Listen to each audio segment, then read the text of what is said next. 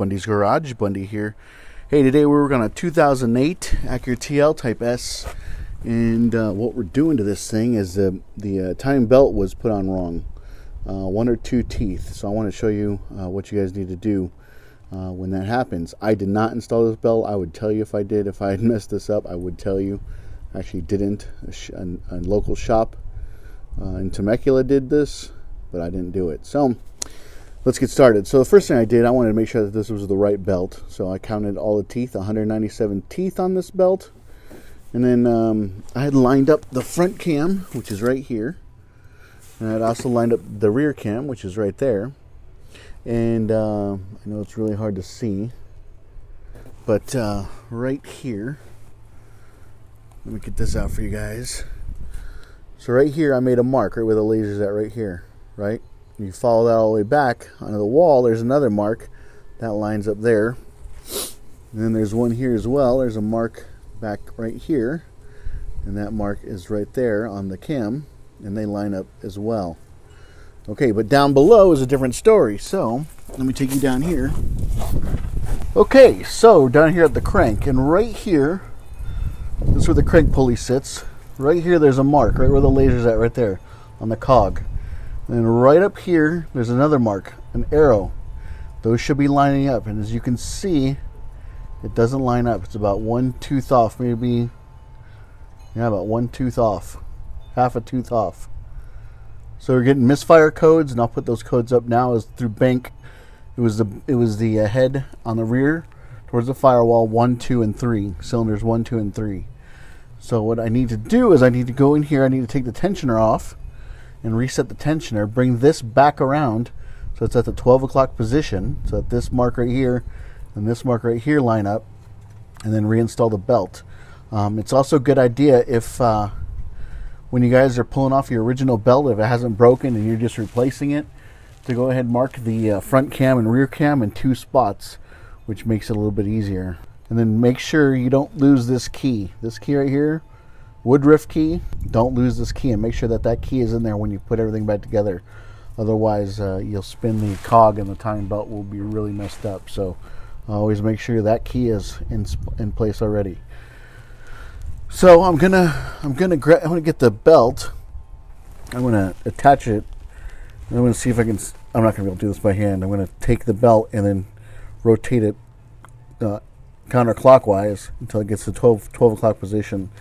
I thought about grabbing like a large pair of channel locks and turning it that way, but I don't want to mar this gear at all. So you guys need to change out the crankshaft position sensor, which is right here. Crankshaft position sensor is this whole thing right here. That's the location of your crankshaft position sensor. So I'm going to bring this back around and put the belt on and hopefully rotate it counterclockwise until the 12 o'clock position. Just make sure everything is lined up. Double check, triple check before you put your belt on. And like I said earlier, if you want, mark the front and rear cam on the top in 2 places on the cam and the belt. And let me show you one more thing that I've also seen one time. So the front and rear cams are different, okay? The back one has a little lip right here.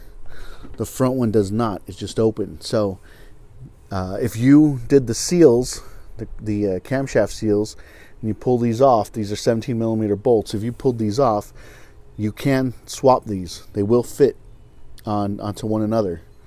And make sure that you put the right gear back onto the correct cam, because the timing marks are different and their timing will be off. So if you guys do decide to do the seals, make sure you put the gears in the correct position, because they can be swapped out. And don't just automatically assume. Well, here's my thought on this. If the cam seals are leaking, go ahead and replace them. If they're not leaking when you get in here, do not touch them. I've seen leaks created on the J series engines when seals are replaced. All right, so there you go. All right, I don't know if you guys can see that, but I actually got it back up into place. It's at the 12 o'clock position. It's lining up both marks on the cog and on the engine block. The way I did it is come up here. Okay, so I needed to go counterclockwise. So, okay, the way I did it is I wrapped the belt around the cog right here, right? If you need to go counterclockwise, you hook it up to the front cam. If you need to go clockwise, you hook it up to the rear cam. Okay? So I went around the cog, and then I went right around the water pump, and I went to the front cam and rotated it counterclockwise. And I lined it up that way. I went a little bit too far, so then I had to go wrap it around the tensioner idler pulley right there, and then around the rear cam, and then moved it just a hair. My 17 millimeter wrench, which is right there, and got it to line up. So then you need to go, and this one might be out a little bit. Looks like it's dead on, and I need to check that one as well to make sure that mark is there and lined up. I think it's off. Yeah, it's off. I can tell right now. Yep, it just moved too. So the mark is right here. It needs to be all the way back here, so I need to move that back into place. And the way I'll move it back into place, I'm just going to grab it with the 17 millimeter wrench and go counterclockwise.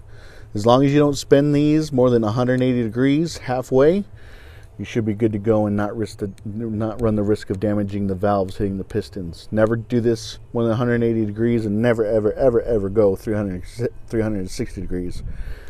If this jumps on you, the rear one always wants to jump for some reason. The spark plugs are actually in on this engine, so if it jumps on you, let's say it goes forward, then just move it back from here back to top dead center. If it moves counterclockwise on you, just move it back counterclockwise to the position that you need to get it into for it to work.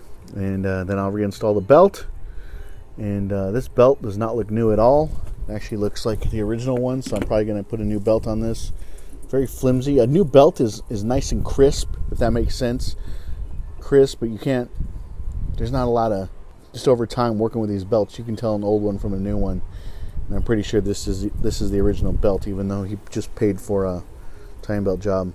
The water pump is an Asen water pump, so that's a good thing. And the pulleys are Koyos. I mean, the bearings are Koyo bearings, so that's also good.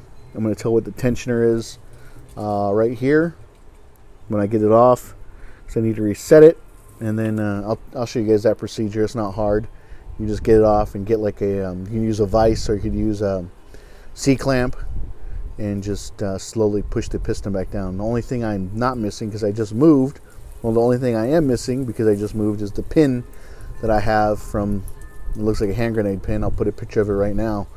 But the pin that I need to be able to put it back in to hold the tensioner piston in place once I set the belt back up. So maybe I can find that in my mess of a garage right now. And if you guys want to see videos on how to do the timing belt, I'll put some links in the description below of some timing belt videos I've done. The J Series Honda V6. So I love these engines. 3.5, the 3.2, the 3.0s. They're great little engines. Awesome engines, actually. They're bulletproof. As long as you take care of them. You take care of them, they'll take care of you. Here's the tensioner for the timing belt. To get this thing collapsed, you just get a 6-inch C-clamp, and you just compress it down. Just take your time, compress it. There's a hole right here inside that there's a hole, and there's a hole in the outer case on both the front and the back. And you basically slide down a piece of metal, and it holds the tensioner into place. And then once it's in place back on the engine block, you pull it out, and that's what sets timing. I tried using a cotter pin, but as you can see, it is too weak to hold the piston in place. And had this nail right here, and it was too big, wouldn't fit. The way I got this cotter pin in, I had to grind it down a little bit on my grinder. So I guess I'm gonna have to do the same for this nail. Grind it down so that it fits into this hole right here. But yeah, you can see that this cotter pin is not holding this tensioner in at all. So I have to break this free and clear, cut this cotter pin, and start over. But that's how you do it.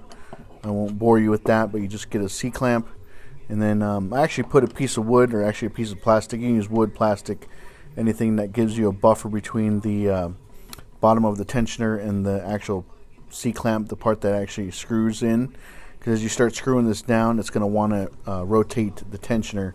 So you just need a little buffer there so that it has something to slide on.